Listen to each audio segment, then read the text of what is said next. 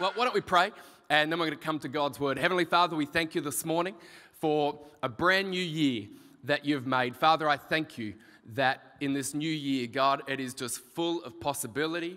God, I thank you that your Holy Spirit is in every one of our auditoriums right now, just hovering, ready to spark dreams and ignite imagination.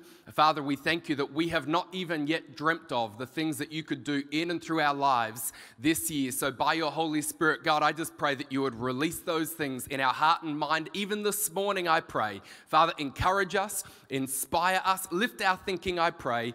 In Jesus' name, everyone said, well, I believe that God has given to every single human being two important gifts. God has given you and I the ability to dream, and God has given to each of us the ability to do. Who knows, every person has got the capacity to dream. Kids are particularly good at dreaming. I mean, kids are experts when it comes to imagination. Sarah and I have got 3 little children. I was last week talking to Hugo and Luca, that's my 4-year-old and our 2.5-year-old girl, and I said to Hugo, what do you want to do when you grow up? And he didn't hesitate. He said, when I grow up, I want to be a policeman. And I thought, that figures, because you're always bossing everyone around in the house. He's the eldest. And then I said to my 2.5-year-old girl, Luca, what do you want to do when you grow up? And she very quickly exclaimed, Daddy, when I grow up, I want to be a water bottle. And so just pray for Luca, because we're still working on her dreams for the future. But who knows, when you're a kid, why not? Kids just imagine stuff. But what I've found is often the imagination that flows freely in the life of a child can sometimes become dull, can even become dormant as we grow older. We get into routine, we can get into ruts, we can have some disappointments, which cause us to lower our expectations and to lower our vision. But I believe that the gift of imagination is not just child's play. I believe that imagination is actually the language of faith. I believe that God wants to spark your imagination this year to help you to dream dreams and to see visions of what God could do in the future. In fact, it doesn't matter where you are at the start of a new year. It doesn't even matter how you are at the start of a brand new year. C.S. Lewis said, you're never too old to set a new goal or to dream a new dream. Can I add to that? You're never too old, you're never too young, you're never too poor, and you're never too rich, you're never too broken, and who knows, you're never too successful to be able to dream a new dream and to set a new goal. And so God has given every single person here this morning the power to dream, but secondly, God has also given us the power to do. God doesn't want us just to be dreamers who are full of imagination and ideas but never do anything. God has given us the capacity to do. Who knows, so long as the sun comes up, and you've got breath in your lungs, then you and I are not powerless. Some of us might feel like we're just passive spectators to the drama of life. Some of us feel like we're just victims of circumstance, but I want to encourage you this morning, you are made in the image of God, and you've been made with the capacity to create and to build. God has given you time. God has given you talents. God has given you opportunities. God has given you social connections. You've got a mind. You've got a body. You've got hands. You've got feet. You've got a mouth. You've got a backbone. Who knows? God has given you all of these things so that you're not just a dreamer, but you can also be a doer. Who knows? On top of that, if you're a follower of Jesus, God has given you the Holy Spirit who fills you with power and with ability to be able to do the things that God has called us to do. And so I want to start a new year by reminding you that God has given you the power to dream, and God has given us the power to do. And who knows, good success actually requires that we use both of those gifts. Good success requires that we dream, and it requires that we be willing to do. We need imagination and we need action. We need faith to dream and we need wisdom to do. And so today we're kickstarting a 2-part series which we've called Grand Plans. Everyone say grand plans. And small steps. Say small steps. Who knows, a lot of people have got faith for grand plans but never have the wisdom to take small steps. A lot of people are very busy taking small steps but never exercise their imagination to make grand plans. But I believe this is a great season for our church and for you individually to set grand plans by the Spirit of God, and also to have the wisdom to take small steps. And so over the next 2 Sundays, I want us to consider together how God worked in the life of the Old Testament figure Abraham, because Abraham is a great example to us of what it means to believe a grand plan and yet be willing to take small steps. Genesis chapter 12, verses 1 to 3 says, "The Lord had said to Abraham, 'Go from your country, your people, and your father's household to the land that I will show you. I will make you into a great nation, and I will bless you, and I will make your name great, and you will be a blessing. I'll bless those who bless you, and whoever curses you, I will curse, and all peoples on earth will be blessed through you.'" Let me share this morning 4 benefits of a grand plan. Just give me a wave across our campuses if you have already set your New Year's resolutions for the year. Just give us a quick wave. Where are all those people? Give us a wave. You're one of those people, you're in that lull where you're not sure what day of the week it is. You're just pretty proud that you made it to church today. On the Sunshine Coast, that's the far majority.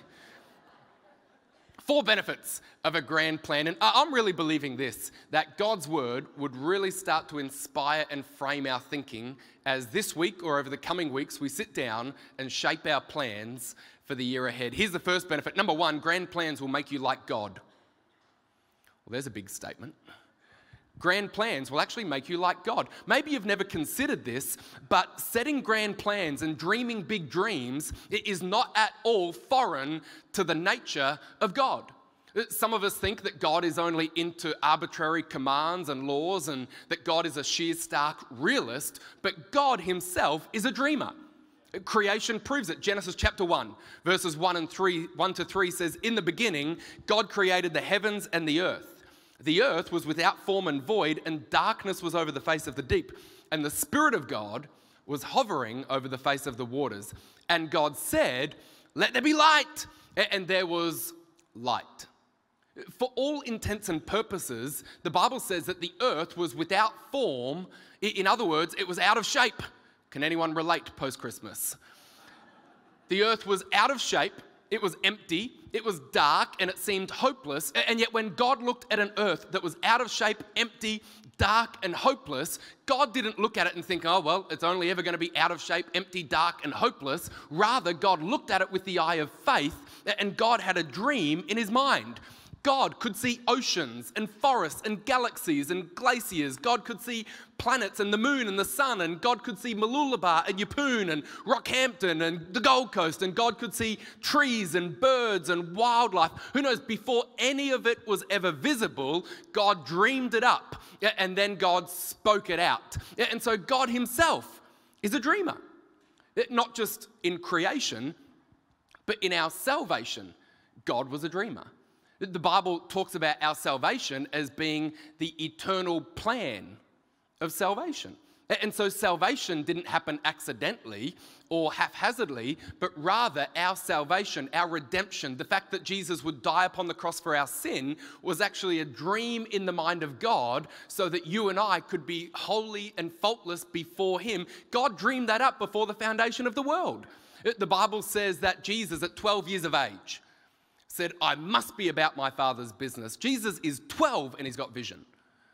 The Bible says in Hebrews chapter 12 and verse 2 that Jesus, because of the joy set before him, he endured the cross. Which means this, that not just in creation, but also in salvation, we see that God is a dreamer. I wonder if you've ever thought about this, that you began, not as a twinkle in your Father's eye, you began as a dream in the mind of God. I wonder if you've ever thought that. Psalm 139 and verse 16 tells us that all the days ordained for you and I were written in God's book before one of them came to be. I want to encourage you this morning. You're a dream. Don't listen to the negative press. You were a dream in the mind of God, and when God dreamed you up, he wasn't having a nightmare. When God dreamed you up, it was a good dream. And so God, in creation, God dreamed. In salvation, God dreamed it up. In terms of your life and your destiny, God dreamed it up. And so when we get to Genesis chapter 12, we see that God has a dream. God has got a grand plan which includes Abraham.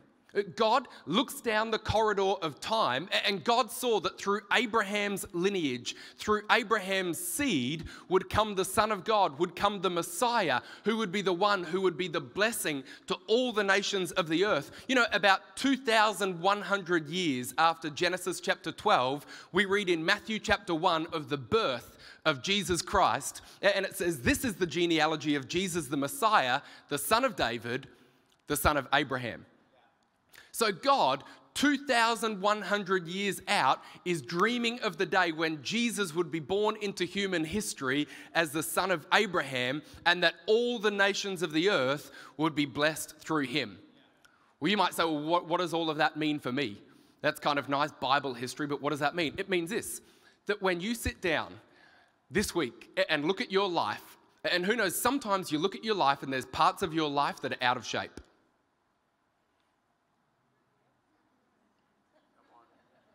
Come on, let's not be all Christian on Sunday.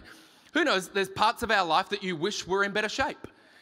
Maybe it's just the preacher. Stop looking at me, you're all inspecting me. Look, we all just loosen the belt a little bit over Christmas, all right?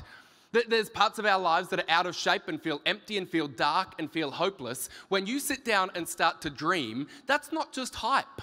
That's not just positivity. That's not something that Dr. Phil or Oprah came up with, to sit down and to look at a life or a world that is not yet fully in shape and is not yet reaching its full potential, and yet to start to dream, to start to see things with the eye of faith, to start to see where your family could be, to start to see where your business could be, to start to see your children serving God and making a difference. When you start to look with eyes of faith and dream a great dream, that's not something unspiritual. That's something that reflects the nature of God himself.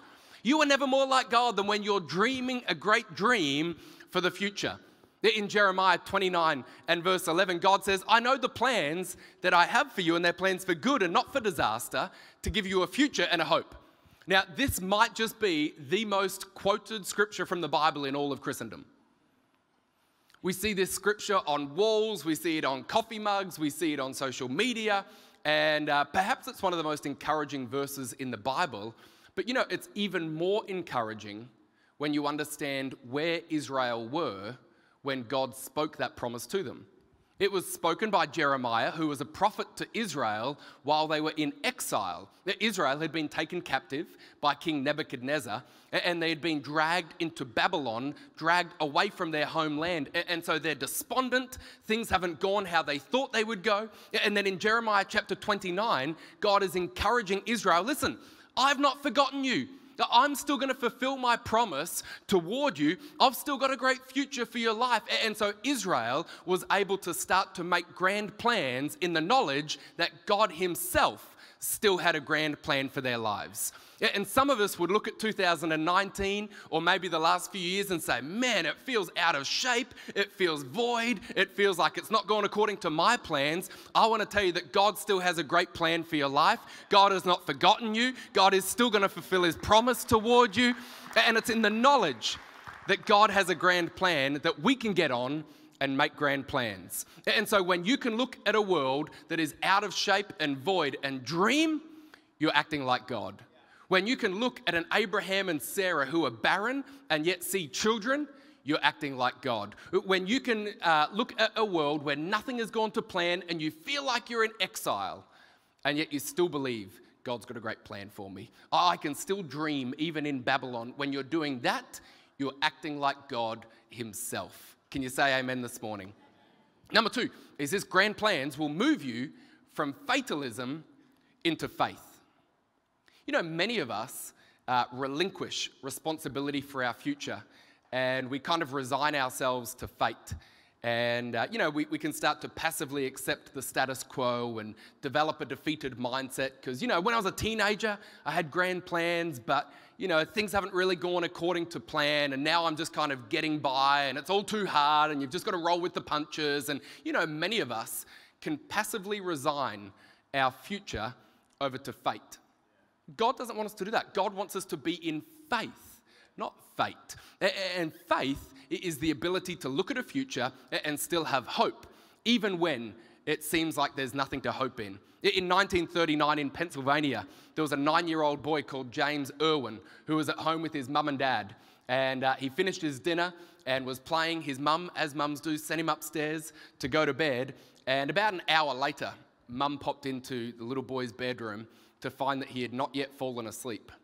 In fact, he was nowhere near asleep. Instead, he was staring out the window, looking at the full moon, and just transfixed as he looked at the moon. Well, he's 9 years of age. His mum walks in and says, "What are you doing? Go to bed." And at 9 years of age, in 1939, James Irwin says to his mum, "Mum, one day I'm going to walk on the moon." This is long before Neil Armstrong or anyone had even begun to do anything like that. Well, a few years later, that young boy, as a young adult, was involved in a motorcycle accident and broke almost every bone in his body. Many people at that point would say, well, what good is a dream? I could never do it now. And yet James Irwin made a full recovery after the motorbike accident, then submitted himself to the grueling program that was outlined by NASA. And instead of conceding defeat, he still believed the dream that he had in his heart as a 9-year-old. And on August 1st, 1971, he became the 8th man to ever walk on the moon as part of the Apollo 15 mission. Why is that? It's because when you get a grand plan is able to shift you out of a mindset of fatalism and into a mindset of faith. If there was ever anyone who could have made excuses, it was Abraham. At the end of Genesis chapter 11, we read that Abraham and his family had set out to go from Ur of the Chaldeans to the land of Canaan. But midway on their journey, they stopped at Haran, which literally means a mountainous place or a difficult place. And there in that difficult place, Abraham's father dies. So check this out. You've got Abraham, his wife is childless, their plans have fallen apart at the seams, his father has died, and they're in a mountainous and difficult place. Who knows, if there was ever a moment to quit, that's the moment. If there was ever a moment to say, maybe we dreamed a little bit too big, then that was the moment. And yet God came to Abraham in the midst of that place with a grand plan. Abraham is a nomad, and yet God gives him a dream of land. Abraham is childless, and yet God gives him a dream of descendants. And look at what happens in Genesis chapter 12, verse 4, right after God gives Abraham the grand plan. It says, so Abraham went as the Lord had told him, and Lot went with him. Abraham was 75 years old when he departed from Haran. Did you see what happened there? The moment Abraham got a grand plan from God, suddenly he's up and moving. Abraham has been stuck in a rut for an indefinite period of time, but the moment he gets a plan from God, he sets out because now he's got something to go after. You know, the reason so many people get caught in a rut and their lives become Groundhog Day is because they never set a grand plan. But it's amazing how when you get a vision for your future, when you get a grand plan in sight, it's amazing. You can be 75 years of age and yet you get the ability to get up and go because God has given you something to go for. In Habakkuk chapter 2 and verse 2, God says, write the vision and make it plain so that he may run who reads it. Did you see the link there? Vision has the ability to get you moving. Vision has the ability to get you stuck. Maybe you feel stuck in business or stuck in your family life or stuck emotionally. I want to encourage you, what if God could breathe into your heart a grand plan for the year ahead? Because if a grand plan could get Abraham moving out of a difficult, broken, despondent place, who knows how a grand plan could get you moving in the new year? In Jeremiah chapter 29, if you go earlier in the chapter, the Israelites were starting to feel stuck in Babylon. And they just figured, well, nothing's gone according to plan, so we're just going to sit here and twiddle our thumbs and bide our time. But look at what God says to Israel in the midst of their exile. God says in Jeremiah 29, verses 4 to 6, thus says the Lord of hosts, the God of Israel, to all the exiles whom I have sent into exile from Jerusalem to Babylon, build houses and live in them. Plant gardens and eat their produce. Take wives and have sons and daughters. Take wives for your sons and give your daughters in marriage, that they may bear sons and daughters. Multiply there and do not decrease. You know, I really believe this is a word from God for some people in our church. You've gotten stuck in a place like a Babylon that you didn't see it coming, and it wasn't what you anticipated, and you've thought, well, I just need to kind of sit tight, and once all these problems pass, then I'll start to get vision, God would say to you, like he said to Israel, listen, even in the midst of Babylon, you can believe to increase and not decrease. You get a grand plan even in the midst of your trouble. God says, don't get stuck in Babylon. I want you to start to build houses and plant vineyards and start to increase and not decrease. And I believe when you get a grand plan for your future, you're able to start moving ahead in life even when the circumstances have not yet all resolved and become favorable. You know, Sarah and I have found even this week, as we've started to talk about grand plans for the future and what we believe God is calling us to do and our church to do, it's amazing how you get talking about grand plans and what you could do. It's amazing, within about 5 minutes, your whole mental state changes. Isn't that true? As you start to talk about the possibilities and what if we could believe God for this, and who knows where we could be 10 years from now? We could have 7 more children 10 years from now. Who knows? That grand plan got shot down. But who knows, as you start to dream, some of us are so focused on what went wrong that you're stuck in fatalism, and you need to start to get the cogs of your imagination turning again, because as you start to dream, like Abraham, you can get up and get going because a grand plan gets your eyes off the past and onto the future. Come on, who knows, God lives in your future. Your future, your hope is not in the past, it's ahead of you. And so come on, let's run the race that God has got prepared for us. Let's set out and go for it. Don't let 2020 be a repeat of 2019. Get vision in your heart, get faith in your spirit, and start to go after what God has called you to go after. Come on, do you believe that this morning? Number 3 is this: grand plans will make you grow. Who's believing to grow in 2020? I was in one of our campuses recently and someone came up to me. I've never seen them in my life. And they said, "Hi, you're Dustan, aren't you?" I said, "Yes." They said, "You're much smaller in real life." Thanks a lot. I'm believing to grow in 2020. Holidays, of course, means travel for some people. Sarah and I we've just had a staycation this year, which means once the kids are in bed, you watch some Netflix. And I love non-fiction. Like documentaries, I love that stuff. Sci-fi is from the devil. But, no, seriously. But documentaries, God is a God of truth. And so I love documentaries. So Sarah and I stumbled upon a documentary, a 3-part series called Inside Bill's Brain, Decoding Bill Gates.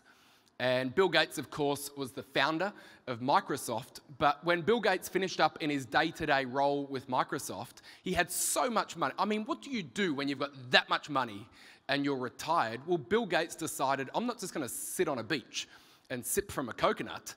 He decided, you know what? I've still got plans. And so Bill and Melinda Gates made a grand plan. Their grand plan was, we're going to try to, with all of our capacity, eradicate the illness of polio from the planet. Talk about a grand plan. Some of us are hoping to just eradicate 2 kilos from our waistline this year. They're believing to eradicate polio. As I watched the series, it occurred to me that the dream that Bill Gates has dreamed is so great that it literally determines the books that he reads, the people that he meets, the villages that he travels to, the technological development that he finances. And so the man who started out as a software nerd is now far more than a software nerd. He's grown. And who knows, that's what happens when you set a grand plan. When you set a grand plan, it forces you to grow into the vision that you've set before you. Here's a thought. First, the man makes the plan. But then, the plan makes the man. Bill Gates shaped a plan to eradicate polio. He shaped the plan, but who knows, now the plan is shaping the man. That's why some people live very small, petty lives, and all they want to do is gossip about things in the past because they've never shaped a grand plan for the future. Because you will ultimately grow to the size of your plan. And so if you want to be a big person, set big plans. Who knows, you'll never know the potential that God has put within you until you raise the bar of your dreams and start to aim high. Grand plans will cause you to grow. You know, we see this in the life of Abraham. God comes to Abraham, and what I want you to see is God never told Abraham, I'll give you a land. And God never told Abraham, I'll give you a nation. God said to Abraham, I will make you into a great nation, and I will make your name great. You know, many Christians pray, give me prayers. God, give me a bigger income, and God, give me a better house, and God, give me better children, and God, give me a better church. And many Christians pray, give me prayers, but God never promised to give Abraham anything. He promised to make Abraham into something. How would your life look different if instead of praying, give me prayers, you started to pray, make me prayers? Instead of praying, God, give me a better marriage, what if we prayed, Heavenly Father, this year, make me a better husband? Thank you for not amening, Sarah, at that point. What if instead of praying, God, give me more finance, what if instead we prayed, God, make me a better steward? Instead of praying, God, give me a better church, what if we prayed, God, make me a better servant and contributor to my local church? I think that the heart of God loves to respond to make me prayers rather than give me prayers, because whenever God comes with a vision or a promise for your future, it always comes with the promise that He will make us into the people we need to be in order to fulfill the thing that He's called us to do. Who knows, as we said, a lot can happen in 10 years. Who knows, who you are today is not who you were 10 years ago. How many people can say, thank God for that? Who you are is not who you were, and so why not believe that 10 years from now, you could be a completely different person to who you are today? You know, this time 10 years ago, Instagram hadn't been launched. How did people let other people know what they had for breakfast? You know, this time 10 years ago, WhatsApp and Uber were less than 12 months old. This time 10 years ago, Tinder had, never mind, that's a different crowd. This time 10 years ago, all of those things, how much can change in 10 years? And so I want to encourage you this morning, who you are right now is not who you will always be. Doesn't the Bible say that God has given His Spirit who is at work in us, making us into the people that we need to be? Don't get despondent. Don't quit on your dreams, because who you are is not who you're going to be 1 year from now or 12 years from now. God is working on you. Your capacity can increase, your faith can increase, your skills can increase. Who knows who God is going to introduce you to and connect you with in the next 5 years, in the next 10 years. So never set your dreams based on where you are. Never set your dreams based on where you were. Always set your dreams based on where you're going to be. And we ought set plans that are so grand that they force us to grow into them so we become people of the full stature that God intended that we be. Can you say amen this morning, church? Number 4, the last one, as the band come back, is this: grand plans will make a difference. I think the reason that God urges us to make grand plans is because I find in my life that left to my own devices, unless I set a grand plan, we tend to just drift through life being people who spend most of our time and focus and energy just meeting our own needs. And so God comes to us and He tries to shake us out of our selfish human nature and says, come on, set a grand plan that is about someone other than just yourself. The Purpose-Driven Life by Rick Warren is the best-selling non-fiction hardback in history. The Purpose-Driven Life has sold 34 million copies, translated into 70 different languages. And I've actually never read The Purpose-Driven Life because I just read the first page and that's all I needed. How efficient is that? The Purpose-Driven Life, forget 40 days, I can help you understand it in 40 seconds. The opening chapter, page 1, first chapter, first sentence of The Purpose-Driven Life says this: it's not about you. Then I closed the book. Saved me 39 days. I read that and I thought, I know why God has blessed that book. Because isn't that the heart of God? That Jesus came not to be served, but to serve. And to give His, in Luke chapter 4, Jesus announced His grand plan. The Spirit of the Lord is upon me to bind up the brokenhearted, to bring recovery of sight to the blind, to liberate those who are captive. Jesus had a grand plan and it was all about other people. And so what's the difference between a plan and a grand plan? I believe a plan is when you look out for how you can get more blessed in the next 12 months. But I believe a grand plan, a noble plan, is a plan where you start to say, God, like Abraham, how could you bless me so that I can be a blessing to the people around about me? And if you want to set a plan that God will bless, then set a plan that is about other people, because then you're aligning your life with the heart of God. And so God comes to Abraham and says, listen, it's not about you. I'm going to use you, but it's not about you. It's about the people that you're going to reach and help. Isaiah 32 in verse 8 says that he who is noble or generous plans noble, generous plans. And on these noble things, he stands. Let me ask you a question. If God fulfilled all of your plans this year, like every one of them, how good would that be? But imagine if God fulfilled all of your plans, who would be better off? It's a good way to take stock of your New Year plans, isn't it? Let's imagine God fulfilled every one of these plans that I write down. How many people would be helped? Because if it's just me, probably I've got some plans, but I wouldn't say that they're grand plans. But if I could honestly say, if God fulfilled every one of these dreams, man, the people who would be helped, then you're starting to dream in a way that resonates with the heart of God. Let me conclude with this thought. The story of Abraham is really this, that God had a grand plan for a childless, nomadic moon worshipper. And God made that man Abraham, the father of the faith, from whom Israel was born and from whom the Savior would come. And listen, if God could do that for Abraham, a nomadic, childless moon worshipper, then who knows, God could probably do something grand through your life as well. If God could take an Abraham and give him grace and favor to do all of that, then imagine what God could do through your life as well. D.L. Moody, the American evangelist, said this: if God is your partner, make your plans big.